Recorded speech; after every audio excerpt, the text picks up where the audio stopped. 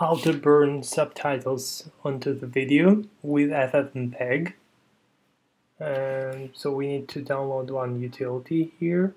I switch to this directory over here.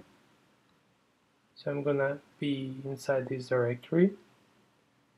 And let me check whether it's the same directory. Okay, it's not. Well, I'm going to delete these files. Well, I'll delete just these files right here. And so all you need to do, just switch to this directory, and then you run this command which I provide you in this video, by the end of this video. So after you run this command, it will download the script, and it will download all prerequisites, like all files that it need to use.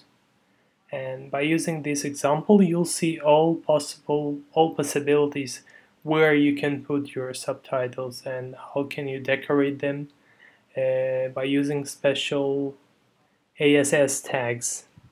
So they are not part of SRT format, which we use right here.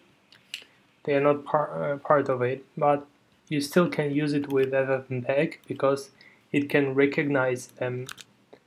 And such first one, and this tag means you place it on the top left of your screen, and this curly braces /AN8 means that you place it at the top center of the screen.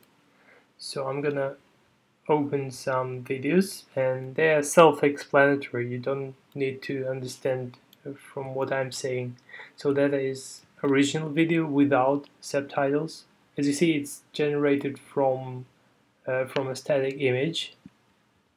You can use your own video, and this is a one with generated subtitles. As you see, they're pretty like there are lots of subtitles in there, and it's quite self-explanatory. If you need to place it over here, you just search in your SRT file middle L center. So how to place there?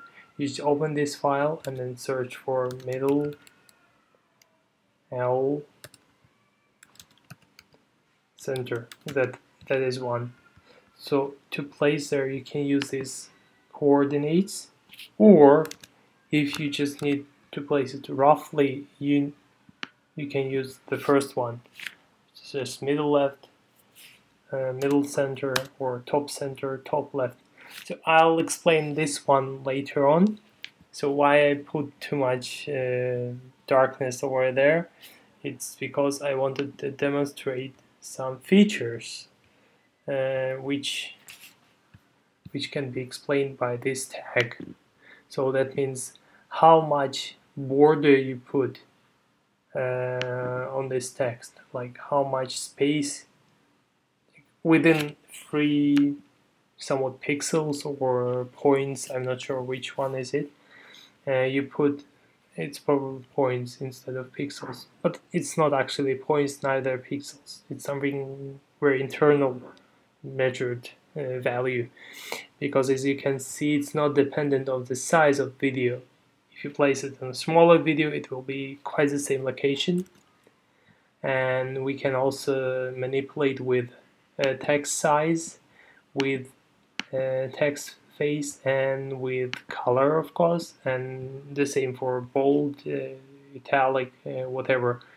So all you need to know, just this maybe not couple, maybe 20 possible positions which I put all within that file. So all possible positions are there. So you can also play with different background module, like here. As you see, the first one here is an outline color type 1. Which means when you run this command, that first command, actually it's third one, maybe, third generated burn video with burned subtitles is using this order style 1. I should have put it 2 here, but yeah, I didn't.